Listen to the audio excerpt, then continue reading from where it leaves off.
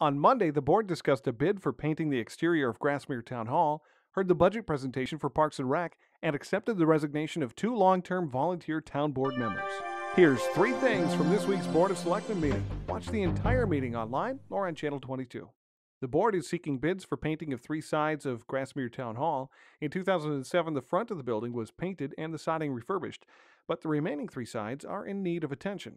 The two options are in there for the contractor to paint and repair or replace all the siding and paint it.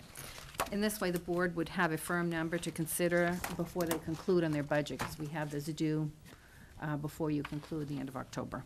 Because some members of the board were not present for the discussion, they tabled it for the next meeting on Monday. If you'd like more information on any bid, please go to the town website. The board heard from Parks and Rec Director Rick Wilhelmi about his department's 2016 budget.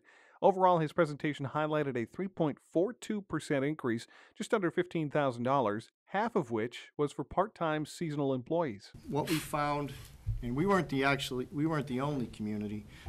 Other smaller communities were having a very difficult time recruiting and hiring lifeguards for the summer. And what we're finding is your bigger metropolitan Manchester areas are paying more for their guards, and that's attracting kids away from us into that area. The board also accepted the resignations of Jim Bouchard, who has been a sewer commissioner since 1996, and Tina Daniels resigned as supervisor of the checklist, a volunteer position she's held since 2006.